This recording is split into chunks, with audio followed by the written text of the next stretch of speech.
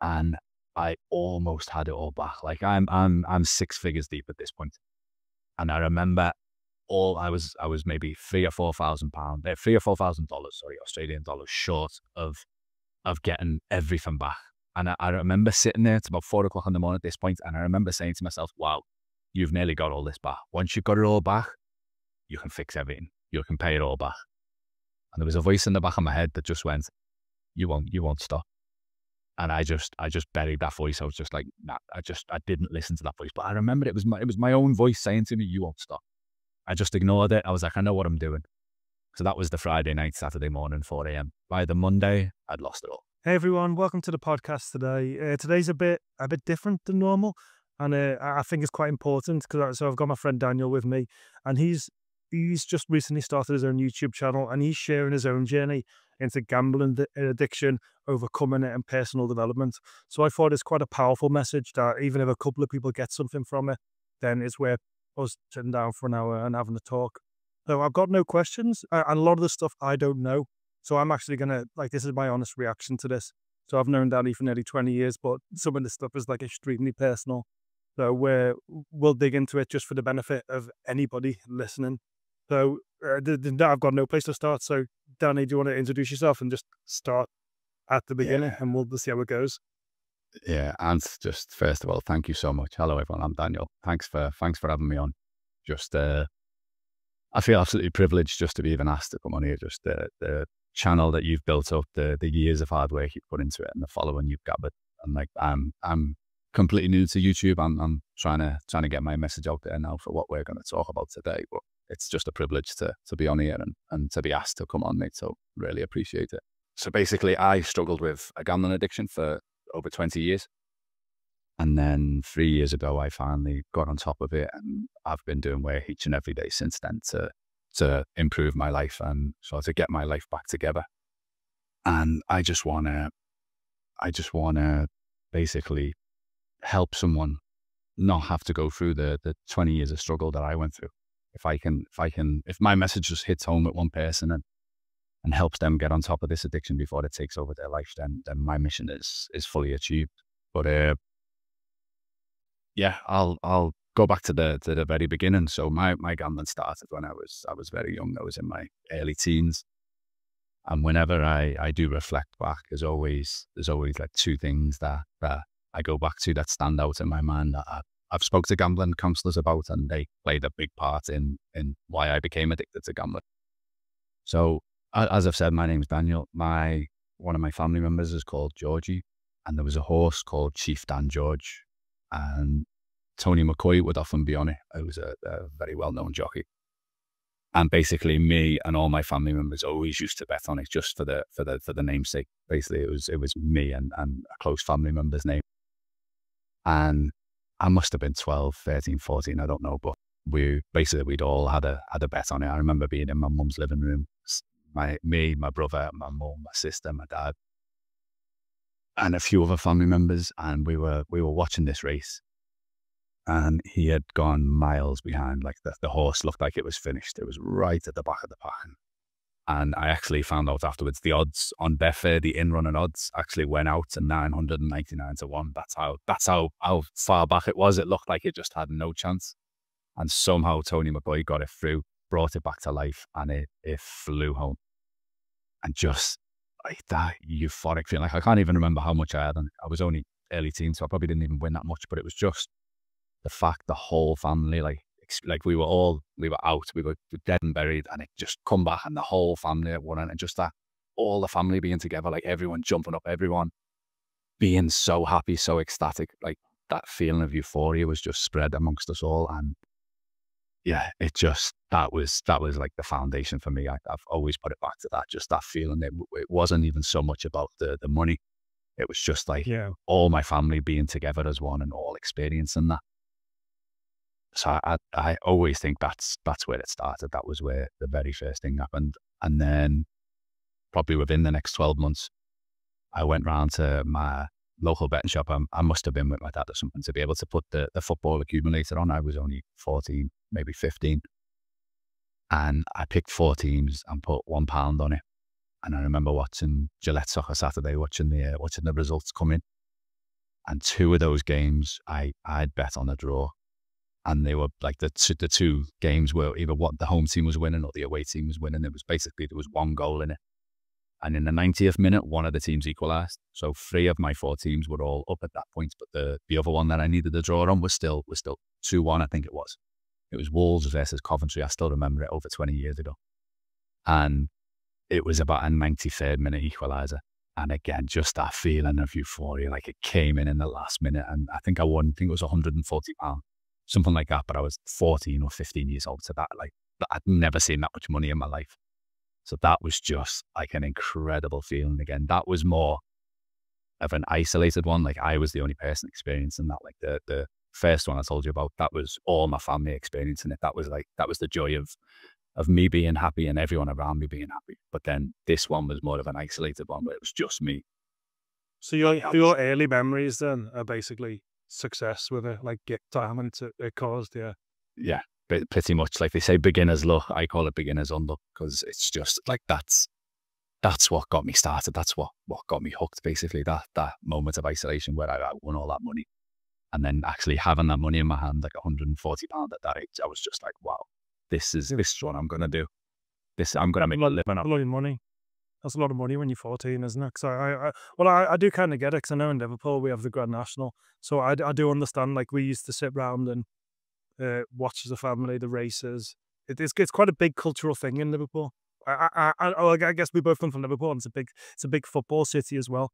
So you're Everton, I'm Liverpool, watching it with your family, and I guess it kind of does have a culture of betting as well, associated with these things. Because when you go to match, the betting stalls there, it's not just betting on a goal scorer, like you said, it's betting on a draw. You know, like you look forward to a draw, but you made something exciting out of nothing. So I can see why at a young age you were excited. Definitely the family elements were like, it's acceptable, because like obviously my family weren't letting me bet on that horse thinking he's going to be hooked on gambling for the next 20 years. That was an inclusive moment that the whole family could feel like it was a bit of harmless fun, which most people can keep it as harmless fun, but just for certain people like myself, it gets out of control. The very first time, like, I remembered, like, wow, this is a problem. I think I was 17, and I'd been able to manipulate an online betting company that I had an account with them, even though I was only 17. I can't remember how, but I didn't have to prove my age. Basically, I was depositing money despite being under 18. And I remember one night I asked my mum just before she was going to bed. I said, "Can I use your card, and can I put £10 into my account, please? I just want to play some poker." And again, my mum, just thinking it was a bit of harmless fun, allowed me, give me her card, and she went off to bed. And I put the £10 in to play poker. And by the time she woke up the next morning, I had deposited something like £1,700, just chasing my losses. Just like, I'd lost that £10. I'll put another £10. I'll put another £10. Shit, I'll put £100 in. I'll put it, and like the next morning, I was like, oh, like I'm in big trouble here. Like once I'd gone past a certain amount, it was just like, there's no going back now. I need to win this money back. I can't tell my mum I've wasted £100. I put another 100 in, and then I can't tell I've wasted 200, and it was just chasing my tail. It's called chasing your losses. And by the morning, I was like devastated. I didn't know what to do, and I couldn't face up to it. I couldn't tell my mum. And then a few days later, I was sat on the couch, and she's come down to, I remember the internet company was called FreeServe. And she said to me, I've got a letter from FreeServe saying they haven't been able to take their money out of the account this month. Do you know anything about it?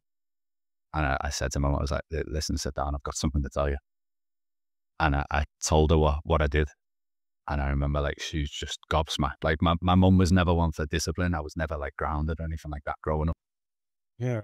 And she was just like gobsmacked, and she just walked out the room. And like, I was sat on that couch like, wow, I need to stop this now. This is out of hand. Like, I can't ever do that again.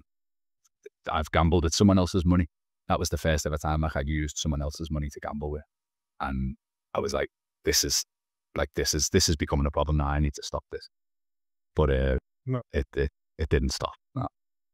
I can imagine. Like, so I guess you probably started off putting like small £5, £10 bets, and then when it got to like minus 200, you just kind of went like panicked, I guess. That's it. Like, yeah, I couldn't start. I couldn't face up to it. I need to win this money back. Like, she'll forgive me if I put the money back. That was my mentality. When of course she'd be distraught either way at the fact that a 17-year-old son had done this. And yeah, unfortunately, the more you invest in gambling, the more you lose, the more you feel like you're due a win. So the more invincible you feel, and then yeah, I'll just put another 500. I'll get it back. But unfortunately, it never works out. So what happened after that then? So you sat down, you told your mum this. How did that progress to more gambling? It never really got addressed. Like my mum, bless her, I love her. Like, she is my world. But like I say, she was never one for discipline. So it was never I was never like sat down and told her. So it was sort of like, as the week's gone on, it's buried into the background. It's suppressed. It's forgotten about. And the gambling continued. I think looking back now, it was like, right, I need to get that money back. I'm in debt to gambling now.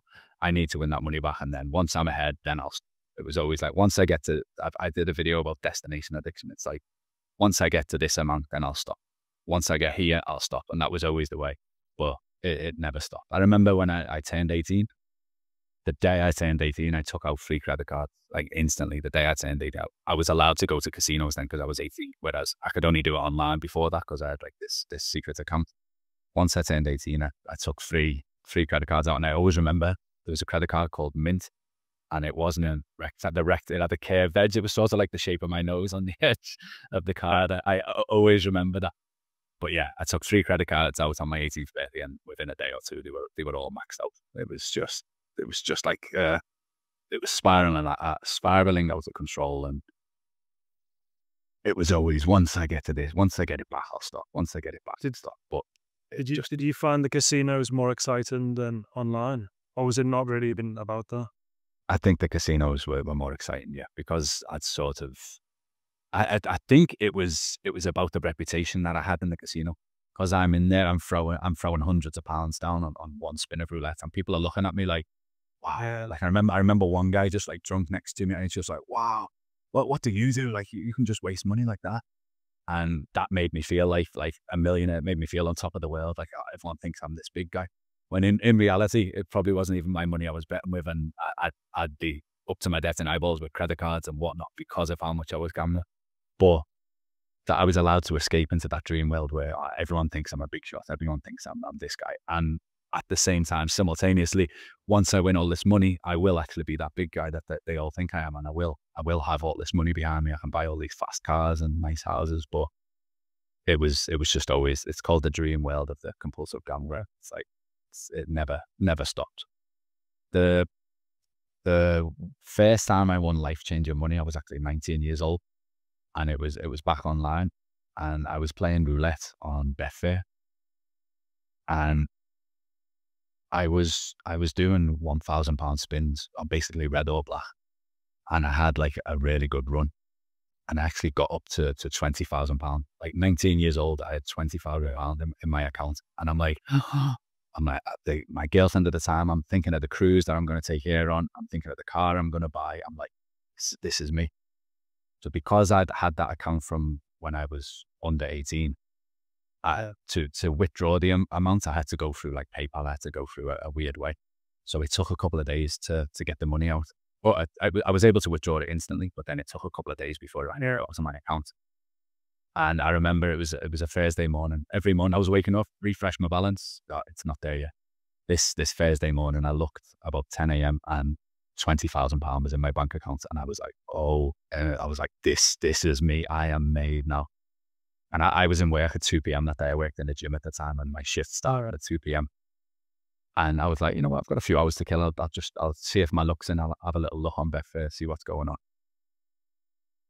By the time I went to work at 2 p.m. that day, out of that £20,000, I had £300 left, and I was like a zombie. It was just like, from the euphoria of like, my life is going to turn around now. They've got all the, I was on £4.53 an hour in the gym. I was getting £4.53 an hour. I had £20,000, like more than a year's wage there. And within 3 hours, it was gone. And again, it was just like how is this happening? So I spoke about it before. Like, once I get to this amount, I'll stop. Like, I won £20,000. That should be like, that's enough to stop. but I'd just move the goalposts. I'd be like, this is what £20,000 feels like. What does £100,000? What does 150 for that? And there was no amount that now, 20 years later, I can look back and say there was no amount I would have stopped that. But while I was tied up in the addiction, I was constantly following that. Once I get to here, I'll stop. Once I've won all this back, I'll stop. But like I say, it never stopped. I mean, like once you're putting £1,000 to spin on and you've got that excitement, what £10 to spin? I guess it's like, there's no point doing it, is there? Exactly. Or I guess I had a feeling that you probably had.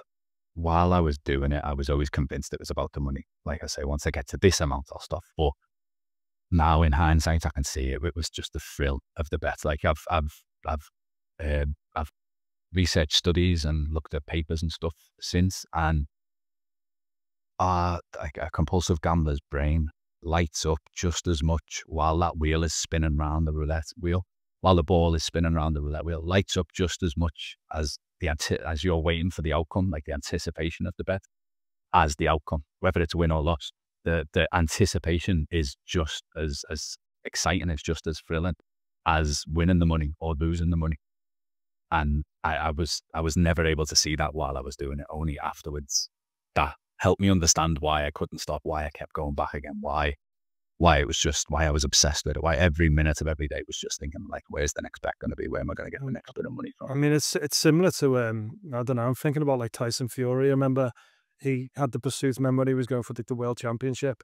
And then I think when he won the world championship, I think he said that's when I don't know if it was depression or I don't know. I can't remember what he said he went through, but it's almost like once he achieved the goal, there was nothing next. So then he kind of dropped off. And then he had to get back into the sport to then like the journey, like you said, is much more exciting than the actual outcome. That's just like... It is. It's not about the destination. It's enjoying the journey along the way. And just like looking back now, I can see every negative thing that happened in my life. I'd go and gamble to escape that. Like I just wasn't equipped to deal with negative emotions like grief, boredom, loneliness, loss. Any of those things happened, I'd go and gamble. Like I failed my driving test. I went to gamble. My granddad passed away. I went to gamble. Like any excuse, anything that I wasn't feeling good about myself, gambling was just the escape. Gambling was the quick, I can go and feel amazing without accepting the fact that I'm only going to feel good for that 10 minutes, that 30 minutes, that hour that I'm doing it. And then I'm going to feel 10 times worse because of the financial damage I've done, because of the lies I've told again. And it was just a constant cycle. Like it took over my life at this point. Like I was working in the gym every first hour of my shift. It would just be, I'd have the newspapers out. I'd be picking my horses out for the day. And then it was always, I'll pick this horse. This is the one I'm going to go on. But then when that would lose, I'd then chase and chase and chase until all my money was gone. And whatever other money I could get hold of would be gone. The scary thing about it was that this addiction, I was able to appear from the outside like a completely functioning adult. Like it's not like an alcohol addiction or a drug addiction where people can start to like see the deterioration in your health. Like the stress it caused me was unbelievable. I was able to sort of keep that buried deep down, and from the outside looking in, everyone just thought I was a completely normal person. Where I was, I think I knew you. I think I met you when you were like, I think you're a year older than me. So I think when I went to college, I was like 17, 18. So I probably knew you during this time. I don't really remember it all being about gambling. I do remember you being like happy and I guess like you say masking it kind of. Yeah, there was that. Like not appearing, yeah.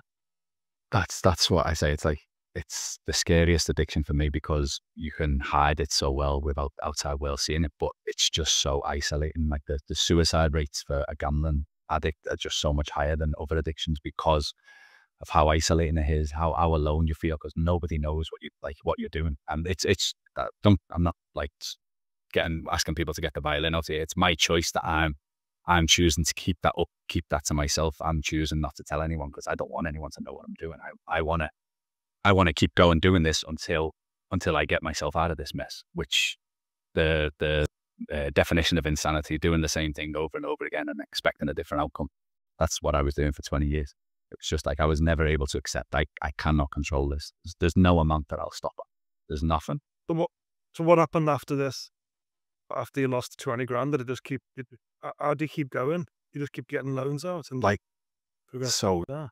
because I had credit cards from 18 years old, my credit score was never good. There was one dodgy company that I actually found in Liverpool city centre that I was able to get. I was able to get a loan off. Pardon the stereotype. So this was 15 years ago or so. So technology wasn't what it is now. I was able to print off, or not print off. I was able to print screen a load of my bank statements, take them into Paint, and just hide the betting withdrawals, basically hiding the damage that the betting companies were doing to my bank. And then I took them in, and they believed it. They fell for it, and they gave me a loan. Instantly gambled that loan away. That was gone within, I can't remember, but it wouldn't have been long. It would have been days at best, if not a week.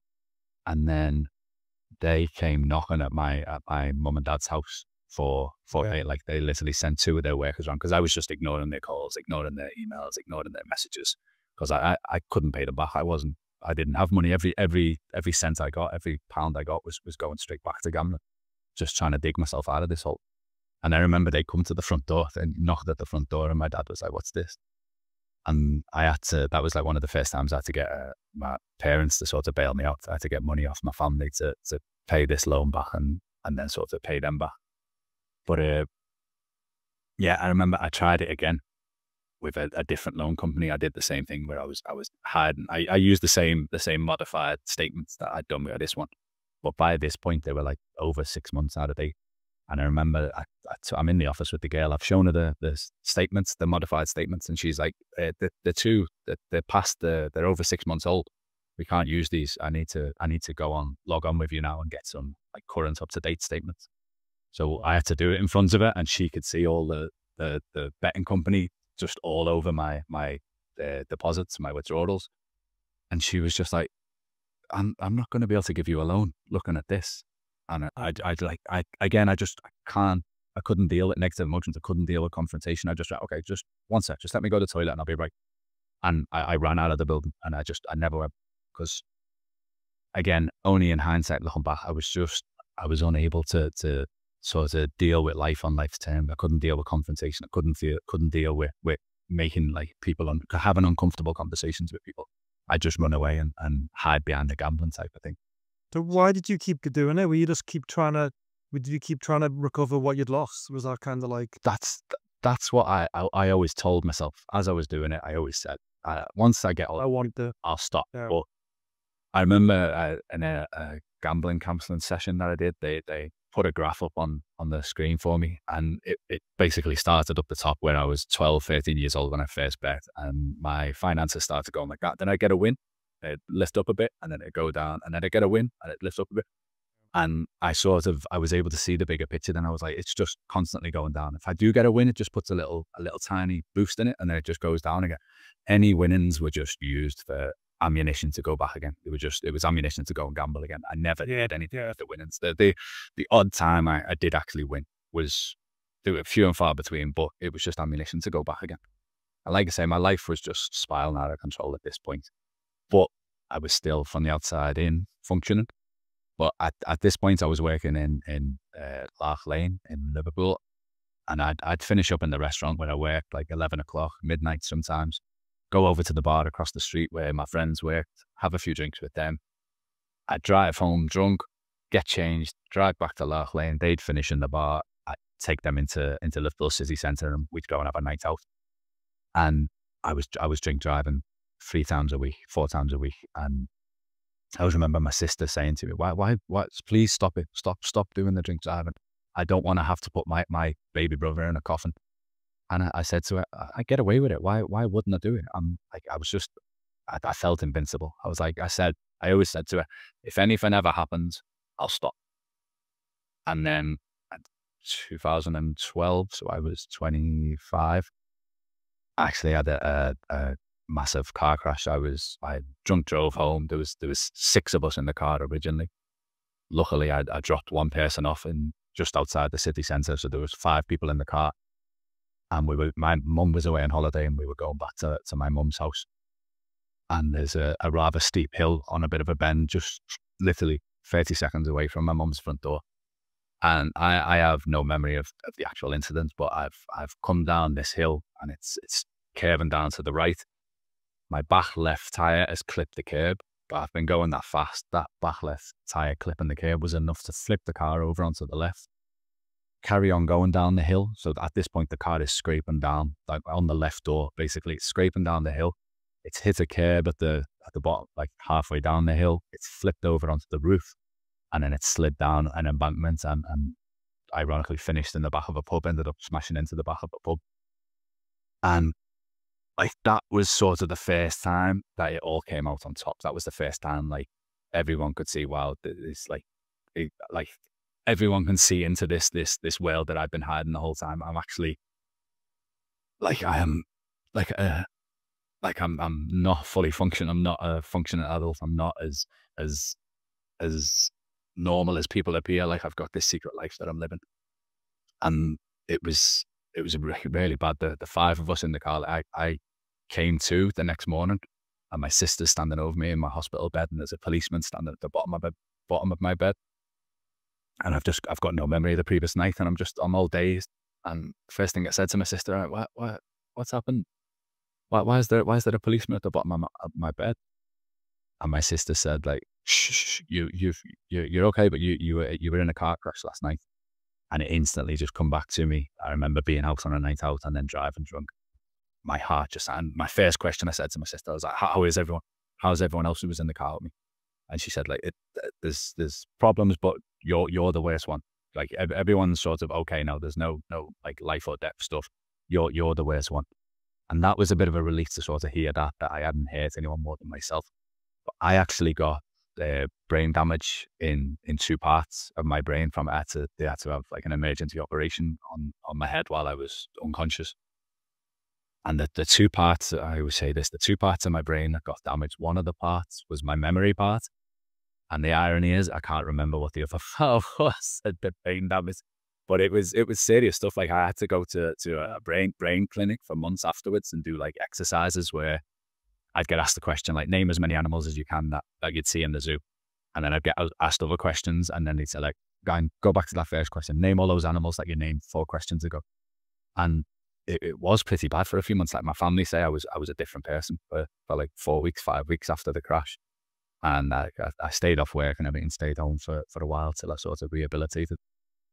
So at age 28, or 29, I moved over to Sydney. Age 28, 2 of my friends were going traveling around Southeast Asia, and they were going to finish off in Sydney, Australia. And 2 weeks before they were going, I actually won a large amount in a New Brighton casino. And I was like, you know what, I'm going to go traveling. I was like, I'm going to use this money to go traveling. So it was one of the few times I left the casino with money. I remember coming back home. It was 7 o'clock in the morning. My mum's just getting up for work, and I've just pulled out this wad of cash and been like, look at what I've won, expecting her to be like over the moon. And she was just like, you've gambled again. And I was like, yeah, but like, look at all the money I've won. And she's just like, you've gambled again. You said you were going to stop, and you're still doing it. Like, you can't stop. And that was another like eye opener for me, where I was like I've always thought, once I win all that money, once I can buy my mum a summer house in Australia, once I can buy all the fast cars, everyone will forgive me. But at that moment in time, my mum was more disappointed that I'd gambled than thrilled with the money I'd won. And I was like, Yeah, so you've lost the approval then, haven't you? Exactly. The trust, yeah. Yeah. I've destroyed the trust again. I've done all the emotional damage despite the financial gain. But nonetheless, I was like, right, give the money to my mum. I was like, you hold on to this. I'm going traveling in 2 weeks. And then in that 2-week period, I was able to get access to 50% of that money, not through my mum, but through a friend that I mentioned earlier that had money saved. I was able to actually get 50% of that money from him and gamble with it, and lost it all. Luckily, it was only 50% of that winnings. If it was 100%, I would have took all 100% and I would have lost it all. Yeah. But I'd lost 50% of it, so I had to call my mum and say, listen, mum, I need £5,000 of that money. I've got to go and give it to someone. I've just lost it. I remember pulling up outside of work. Like I say, my mum was never one for discipline, never got angry with me, was always like loving towards me. I pulled up outside the work, and she just threw this envelope in the car window at me and stormed off. And I was like, oh shit, I've really upset it again here. Yeah. Was able to give that money back to the person. Luckily, like I say, I only had access to 50% of it. So my mum still had the other 50%. So I was still able to go traveling with that money. And I remember the first day of traveling, a friend that I went with pulled me to one side and he said to me, "I've got one rule for you while we're traveling." And I'm like, "Yeah, go on, what is it?" And he went, "No gambling." He's like, "I do not want you. If you gamble, I know you'll have to go home. So please don't gamble." And you know what? We went round Vietnam, Cambodia, Bali, the little Gili Islands, and then to Australia. And I didn't gamble for those 2 months that we were traveling. Like, I think I was just having so much fun. I was just like, wow, I was made for this, like the traveling lifestyle. I love it. And it never crossed my mind to gamble. Like the 2 months, I didn't even think about a bet. Once I got to Sydney, I discovered the casino in Sydney. And within a few days, I'd managed to lose the last of my money. Yeah. I called my family. I was able to get bailed out and get some money sent over to still sort of do the last 8 days or 9 days that I had left of my trip. I looked up at the grey skies in Liverpool and I was like, "I'll come to Sydney. I'll move to Australia." So I knew I was going over there. So I was like, right, I need to get myself together. I need to get my act together. So I actually started seeing a gambling counsellor 7 months before I was due to move over there in May. And it was the longest I'd ever gone without gambling. I was actually 7 months clean when I got over there. I was very upfront with Julie at the time. I told her what the go was, where I was up to, how I'm trying to get on top of it. And she was very supportive of me. She actually found the local Gamblers Anonymous meetings for me to attend when I got there. And I was really shocked at that. I was like, wow, like that's shit. I need to hold on to this girl. Like she's really, really good for me. She's like really supportive in that. And for the first maybe 8 months, 9 months I was there, I didn't gamble. Like it was like this new lease of life. They say in Gamblers Anonymous, you can't run away from your problems. You can't geographically escape. You can't switch country. And I did that and stopped gambling. And I was sort of like, I think you can do this actually. Like I've got no urge or nothing to go to the casino. I hadn't gambled for like the 8 months, 9 months that I was there. I was getting paid every week into my bank account. I had a savings account. I had money in a savings account. No, what are they called? No debt collectors were chasing me. It was like this new lease of life. So I actually had a nice credit score. Like I built a credit score up over there because the one in England was exhausted from the loans and the credit cards. And I just sort of let them ride into CCJ. So my credit rating here was destroyed. But over there, I had this new lease of life. Yeah. So I moved over there May 2016. And until June, July 2017, I was completely away from a bet. And it was good. Just that peace of mind was amazing, not worrying about things. In June, July 2017, I discovered Bitcoin. And I actually found this I can't remember what it was called now, but basically it was leverage trading. So for anyone who doesn't know what leverage trading is, basically it multiplies your winnings, but it also multiplies your losses. So I'm not actually invested in Bitcoin. I'm not buying a Bitcoin, if you like. I'm betting Bitcoin's going to go up, or I'm shorting and betting Bitcoin's going to go down. So it was basically multiplied by 33. So for every 3% Bitcoin went up, I got 99% of my money. I doubled my money. If it went down 3% and I got to, like, I lost the equivalent to my investment, say I put £1,000 in and it would go down 3%, I'd then lose that £1,000. It's not like an investment where it would just go down and it'd come back again. Once it went to zero, that £1,000 was gone. They could take my money and it was gone. However, we spoke about it at the very start of this. The beginner's luck hit. The very first day I did Bitcoin, I made like £2,000. And I was just like, this is it. This is what I was made for. I stupidly spent all my time on the roulette wheel and doing horses and doing football. This is what I was supposed to be doing. Cryptocurrency. This is what I'm made for. So all them thoughts are going through my head. All that euphoria. This is me. I finally found my calling. So this was a Friday when I won that money. We were going for a hike around what's called the Blue Mountains. It's a very scenic place in Sydney. It's basically big mountains, big hikes. So as you can imagine, the phone signal isn't very good in certain parts of that. And as I've woke up that morning, the Saturday morning, the money has started to go down. My winnings have started to disappear. As I'm on that hike, I'm looking and like all my money is gone. The money that I originally put in is gone at this point. Bitcoin, it's not even nosedive. It's maybe gone down 5%, which is nothing. But Bitcoin, it can swing 10% in an hour. Gone down like 5%, and I've started to lose everything. I've emptied my savings account in, put my savings account in there. I actually had a credit card that had zero that hadn't, like, it was fully, it wasn't maxed out, if you like. I'd never used it. I just had it to build my credit rating up. That credit card went straight in. So this is all day one of doing Bitcoin, and just the switch in my head just flicked. I hadn't gambled for like 18 months, and then I was just right back. I remember going around the Blue Mountains, like trying to get a phone signal, trying to put this money on, like reaching up in the air to get the phone as high as I can. And it was just incredible how it only took one thing to just completely flick me straight back into that mode. Used all the money I had saved up, maxed out the credit card. A few days later, because, like I say, my credit rating was so good over there, I was actually able to get a $25,000 loan from my bank straight into Bitcoin. It lasted me longer than most of the loans had previous. I was playing for a few weeks, even a few months maybe, of just riding the roller coaster up and down, until September 2017. It was all gone.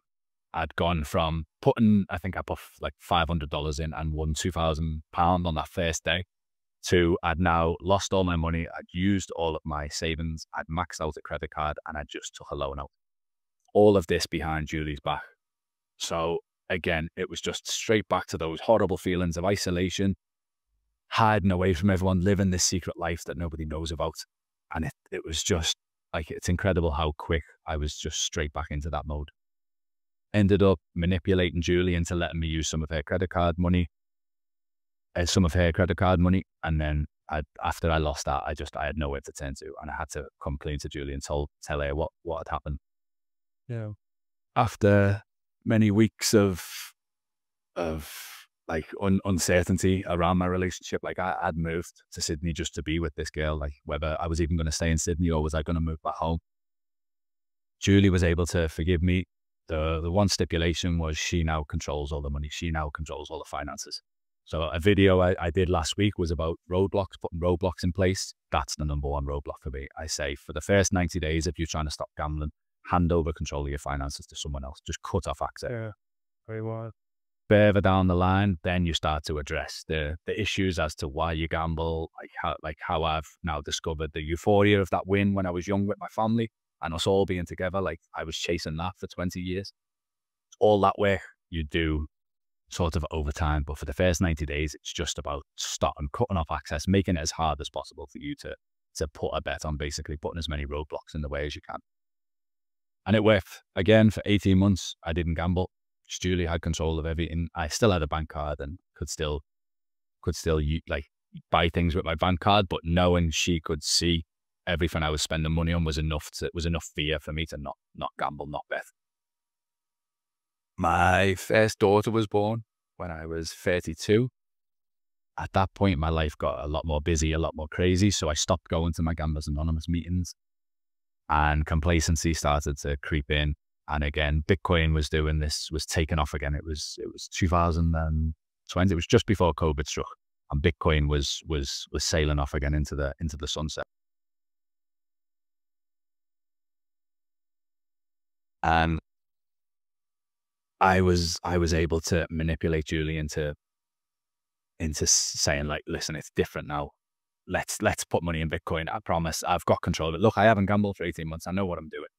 Just give me the money and we'll become millionaires from Bitcoin. Again, that lasted for about 3 weeks of me doing it sensibly. And then same as every other time, it gets out of control. It just, like, I'm doing trades that I shouldn't be doing. I found a way to leverage trade again, but this time it was a multiply of 100. So if Bitcoin went up 1%, I doubled my money. If it went down 1%, I lost everything. For those of you that aren't familiar with cryptocurrency, a 1% swing can happen in 2 minutes. Like, I could literally lose everything in 2 minutes. That's how risky it was. That's how much of a risk I was taking. That's how much thrill and excitement I needed. It was all or nothing. I've always been all or nothing thinking type of thing. But again, exact same disastrous consequences and a massive low point for me. Again, I haven't told many people about this. I convinced my wife that I know what I'm doing. Bitcoin is about to skyrocket. Let's get some money in there. Let's get a loan out. And bless her, just having trust in me and believing the lies and deceit I was coming out with, she let me take out a loan. This time it was $35,000, and I took out this loan, put it into Bitcoin. At this point, my wife is now pregnant with our second child. So my first daughter is about 1 year old, maybe 12 months, 14 months old. And she's now a few months pregnant with our second child. I've took this loan. I've just gone straight into overdrive, straight into leverage trading, just trying to win millions straight away. Lost it all. I'm just like, I cannot do this. I cannot tell my 5-month pregnant wife that I've just lost all this money. Like I'm petrified of what it'll do to the baby, the stress that I'm going to put on it. So my addicted, manipulative brain reaches out to my family back home. So I'm over in Australia at this point. All my family is still back in Liverpool. I reach out to my family back home and I just explain the situation. And I'm like, I cannot do this. So my wife, I cannot tell her. I need you all to help me. I need you to get me out of this mess. Once my wife gives birth to my second child, then I'll tell her. I'll come clean. I'll tell her everything. So my family are able to get the money together, get it over to me. I pay off the loan in full. A screenshot that the loan is paid off in full, send it back to my family. Here's the proof. Look, it's all done. Right, for 5 months, I'm just going to get my head down. And then once my second baby comes, I'll tell Julie what's going on. The day after I've paid off that loan, I call the loan company up and I say, I'm so sorry. I've actually made a mistake. I was only supposed to make a 1-week payment. It's like the payment for this week. I've accidentally paid the full loan off. Can you give me the loan back? They have given me the full loan back again. So at this point, I'm a loose cannon. I'm a headless chicken at this point. I've got all this money. No one knows about it but me. No one, like, I'm so deep now. Julie doesn't even know I've lost the first loan. My family know I've covered the first loan. My family don't know I've now took the loan out again. The money that they've got me, I'm now using it again. And it's just, at this point, the bets are just, it's desperation. I'm just desperate to get myself out of this mess because I'm like, it's never me thinking, right, fuck my family, fuck what my mum thinks, I'm going to go and do this. It's never that. It's always, I know what I'm doing. I know I can double, treble, quadruple this money, and then I can put all the money back and I can fix everything. I'll buy everyone's forgiveness. That was what my addicted brain used to tell me. Like, I'd always be convinced that I'm going to win, and then I'll put everything back. And then the final nail in the coffin, the final night, I remember it well. It was a Friday night. I've woke up at 2 a.m. and I can't sleep. And I go downstairs and I'm just looking at the Bitcoin charts. And I've started playing around. I've started leverage trading. And I almost had it all back. Like I'm 6 figures deep at this point. And I remember I was maybe £3,000 or £4,000, $3,000 or $4,000, sorry, Australian dollars short of getting everything back. And I remember sitting there, it's about 4 o'clock in the morning at this point, and I remember saying to myself, wow, you've nearly got all this back. Once you've got it all back, you can fix everything. You can pay it all back. And there was a voice in the back of my head that just went, you won't stop. And I just buried that voice. I was just like, nah, I didn't listen to that voice. But I remember it was my own voice saying to me, you won't stop. I just ignored it. I was like, I know what I'm doing. So that was the Friday night, Saturday morning, 4 a.m. By the Monday, I'd lost it all. I'd like completely got just, yeah. I was just, again, just a new rock bottom. Like it was the umpteenth rock bottom that I'd hit in my life. And I was just like, how do I do this? So the lowest ever moment was me sitting in my kitchen. I remember sitting at the table in my kitchen. My wife is across the kitchen, and I was actually, take you back a few hours, I was actually at a Gamblers Anonymous meeting, and I came clean and told all them what happened. And it was an evening meeting. It was about 8 p.m. So it was like 9:30, 10 p.m. by the time I was getting home. And I said to all the boys, and they were all like, you need to tell your wife, you need to like come clean about it. And I said to them, I went, all right, I'll do everyone a deal now. If I get home and she's awake, I'll tell her. If she's asleep, I'll leave it till whenever. As I've pulled off, all the lights are off. And I'm like, yeah, I don't have to tell her. I can survive for another day. Like it doesn't make a difference. It doesn't make a difference to the financial mess that I've created, to the emotional damage I've done, to the trust I've broken time and time again. But just, I've got one more day of not having to tell her. I've got one more day of living this lie where everything's okay. Even though I know in my head's just, I'm on the verge of a mental breakdown at this point. As I go into the house, the kitchen light's on in the back and my heart just sinks. I'm like, she's in the kitchen in the back. So I sat down at the table. I told her she's pregnant with my second child. She just dropped to the floor crying. I've got up from the table to go and try and help her, try and pick her up. And she's just screamed at me to leave her alone. Don't touch her. And it was just like I'm getting a lump in my throat now, just reliving the moment. It was I can't describe it. It was just the lowest of lows. I was like, this is the new rock bottom now. Like, I'd had various moments in my life where I'd thought about suicide. Just, it had got that bad. It had got that so secretive and so deep. Nobody else knew about it. And before I actually told her that night, I remember a few days previous, I just thought, I can just go to my old apartment block where we used to live. I still had the key for it. I can get to the roof there. I can message my family, tell them I love them, and I can just jump up and just end it all.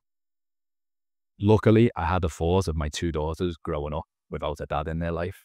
And that was enough for me to just... That was enough for me to just eradicate that thought there. And then I was like, I'd pictured the whole thing. I was like, I was going to take a 10-pack of cider up there with me. I was unsure if I was going to video my family so they could actually see me doing it, or I was just going to send them a video note telling them how much I loved them. But as soon as that thought came into my head, I was like, imagining my 2 daughters growing up without a dad. I was just like, no, I'm not taking the coward's way out. I'm facing up to it. And then that's what started the process of me going to the Gamblers Anonymous and eventually telling my wife. My suitcase was packed for me the next day when I arrived home. My wife told me, you need to go to rehab. It's this. If you want, my wife said, if you want to keep me and my unborn daughter and my born daughter in my life, I need to go to rehab to get myself better. Was completely on board with it, was more than happy to go. I remember in there, while I was in there, like some of the stuff I just didn't understand. It was like similar to what they say on an airplane where you've got to put your mask on before helping others. There, it's like, if you don't love yourself, you're not going to be able to love your children. And I was like, what's this bullshit? I don't care about myself. I'm here for my kids. I want to get better for my kids. I didn't understand that. I didn't understand the therapist saying that to me at the time. As time went on in there, a guy who was in the rehab center 3 years previous and had been clean for 3 years, he'd come back in to do a talk. And I remember this vividly, where I was sitting in the room and I was hanging on his every word. And he said to us all, but I felt like he was talking directly to me. He said, there's 3 types of people in here in this rehab center right now. There's people who are here to stay out of jail. There's people who are here to please someone else. Basically the situation I was in. I was there to keep my wife in my life. And there's people who are here who genuinely want to get sober. I thought that was me. I thought I genuinely wanted to get better. I genuinely wanted to get on top of this addiction. The stuff I learned in rehab was immense. I learned so much about myself, about how addiction works, about why I was addicted. However, as soon as I remember the first day coming back home it was an in-hab rehab center. I was away from my family for 3 weeks. I remember the first day I came back, like my 1-year-old daughter, I remember her looking at me, and like she was looking at me like she recognized me, but she didn't know who I was. And that proper killed me. I was like, this is like the first ever time I'd been away from her for 3 weeks. She was only 1 year old. And she looked at me like she knew who I was, but she sort of didn't. She sort of like recognized me and knew I was someone. And I was just like, I never, ever want to do that to my children again. I never want my daughters to not know who their dad is again. But literally 10 minutes later, my mother-in-law had a list of jobs for me as long as my arm. It's like, you've been away 3 weeks. This needs doing, that needs doing, that needs doing. And it was just, I didn't have time. Everything I'd learned in rehab, I didn't have time to put that into practice. I didn't have the time to put that into my life. As you can imagine, that a busy, stressful life with a wife that was ready to pop and a 1-year-old and working full time. And all the stuff I learned just sort of went on the back burner. It never quite got put into my life. It just sort of, it was there in the back of my head. I thought that was good enough. I thought, I know all that stuff now. I don't need to be practicing it on a daily basis, like the exercises I need to do and all that. It's okay. As long as I'm aware of it, that's good enough. 6 months later, I found myself in the same situation again. I found myself manipulating my wife into allowing me to do Bitcoin. The exact same thing happened, got out of control, did more financial damage, more trust damage, more damage everywhere. And that was it. That was like, you know what? Luckily, the financial damage was pretty limited, but the emotional damage and the trust issues, just that was like my new rock bottom. And I was just, everything I learned in rehab, I now need to do on a daily basis. I now need to start learning to love myself. I always go back to that thing the guy told me. There's 3 types of people who are here.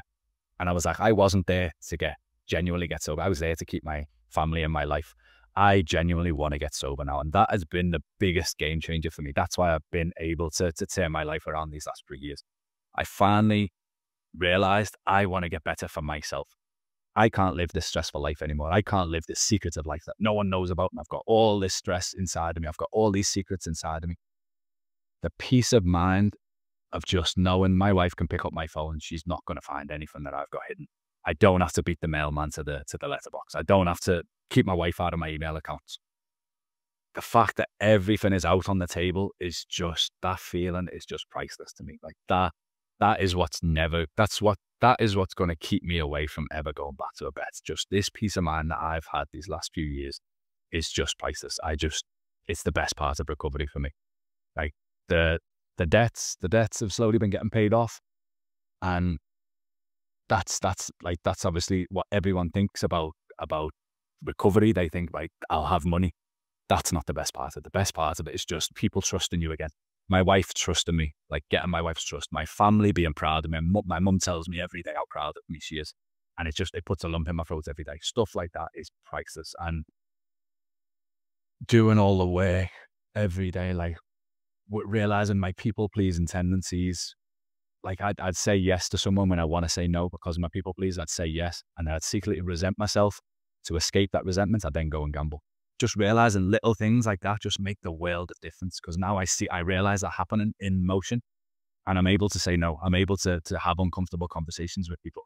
It's made me the person I always should have been. What made you want to help people then? What's kind of brought about the stuff that you've been doing on YouTube? And like I say now, just this. The whole time I was gambling, I was convinced it was the money. It wasn't. It was because I wasn't able to deal with life on life's terms, but I can now. You know, that first ever Gamblers Anonymous meeting I went to, there was a guy in there that said, like, I'm 7 years without a bet. And right in that moment, I just went, I wish I had those 7 years. Now I understand those 7 years wouldn't help me. I need my own recovery journey. Everybody needs their own recovery journey. These last 3 years that I've done, nobody's got an identical story to that. Everyone's got their own story. Everyone's got their own reason they gamble, their own reason they continue to gamble, and their own reason that they need to stop gambling. Like, so I say I had to go through 20 years of pain and misery and struggling to get here. I needed to hit those rock bottoms in order to turn around. However, I feel there's always, I know if I go back to gambling, there's a new rock bottom waiting for me, 100%. I can smash through that previous rock bottom and I can find another one. So what I'm trying to do is help people stop at the rock bottom that they're at now. Instead of doing what I did and just smashing through floor after floor after floor after rock bottom and taking 20 years to get on top of it. Not everyone's as lucky as me. Some people don't get out of it after 20 years. Some people deal with it their whole lives. If I can help someone stop just a little bit earlier than what they'd stop in their own, or even if they wouldn't be able to stop, but I help them stop, just that, like that feeling of passing on what I've learned. Like in Japan, there's something called ikigai, and it's like 4 things. It's like something that the world needs, something that you're good at, something that you're passionate about, something that you can like make your everyday life. This is my ikigai. I always say I'm good at it because I was such a fuck up. I fucked up so bad in every single way that I've got the experience of getting over every single one of them. No matter what story you tell me, I've done something similar. I can help guide you through it. I'm so, like, gambling was the only thing I was ever passionate about. Now recovery is the thing I'm passionate about. I just love it. I love my own recovery, and I just love hearing other people's stories. Like, I still do free support groups every week. I still log on to free Zoom meetings every week of support groups, and that's not because I'm on the edge of my seat about to go and gamble. If I don't go to that support group, I go to that support group because I've built up like a network of friends there. I like hearing about their stories. I like sharing what's gone on for me, what struggles I've had this week and how I've dealt with them. There's no such thing as a bad meeting when I get on these support groups. Like, I can't lose. If I hear someone who's been at it this week and they're really struggling, like they've just gambled this week, I can hear the pain in their voice and the struggle that they're going through. And that reminds me what's out there waiting for me if I go back to it. Or I'll get someone who's 20 years clean and they tell me like, oh, I took my daughters to the football this week and it was just amazing. And I'm like, that's inspiration for me. I can do that. I can be the dad that I always wanted to be to my daughters because I'm not tied up in this addiction anymore. My head isn't somewhere else. I love the life I've now got, and I want to help people get that life themselves. I don't want this addiction to take away anyone else's life like it took away mine for 20 years. Well, I think what's really important is taking on a responsibility. You know, like now you're helping people, you've got a responsibility to not fuck up. Do you know what I mean? Because Yeah. Accountability. you got to practice. You got to practice what you preach. 100%. So I think by helping others, you're helping yourself, and then it's kind of you know it's gonna It's it's another quite dumb. layer.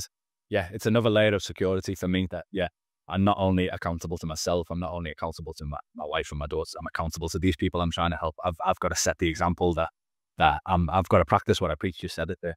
It's like a new level of Awesome, yeah. Yeah, so you've got to do it. And then, well, there's another Japanese concept which I like called Kaizen, which is the car industry. So every day they try and improve 1%. So I think now you're on this journey, you can keep on improving, like make your videos better, uh, practice teaching people, talking to people, and you're on the right side of it. And it's much more fulfilling to help people anyway than win money. Yeah. 100%. Like half of the stuff that I get out of recovery, it's nothing to do with money. It's like that peace of mind, that knowing that my wife trusts me. I can't put a price on that. It's nothing to do with money. It's just like those human emotions are just above all else. I love it. I do. I mean, people have known this for our history. All the philosophers, no one ever. I had a great quote from Mike Tyson who said, "If you think having a lot of money is going to make your life better, then you've never had a lot of money." I think it's just a brilliant quote because he's been on top of hundreds of millions, and it's like it still doesn't make anything better because life doesn't care how much money you've got. Yeah, your impact on other people essentially, which is what makes you. I was expecting a different quote there from Mike Tyson, the one where it's something like everyone's I can't remember. Everyone's a good boxer until they get hit in the face or something like that. Everyone's got a mouth. They get punched in the face. I thought that was the one you were going to go with. But, well, I like it because it's like, I mean, there's loads of people who've said that they've had loads of money and it doesn't bring any happiness. It just brings more problems. So even the end goal of that. Yeah, what keeps coming to mind now is Matthew Perry, who, rest in peace, who we just lost. There's many videos of him saying, like, similar to what Jim Carrey says, I want everyone to achieve everything they've ever wanted to get, and then they realize that's not what they want. Like, to realize it's back to this destination addiction again. It's not about the end goal. It's the journey. Exactly. So they say in Gamblers Anonymous, one day at a time. And that was pretty overwhelming for me. I was like, for the rest of my life, one day at a time, I can't gamble. Like, that overwhelms me. I've changed it, and I'm like, working on myself, improving myself is a project that I'm going to be doing for the rest of my life. And I'm completely okay with that. Like you said before, James Clear, Atomic Habits, get 1% better every day, similar to what you've just said. Yeah.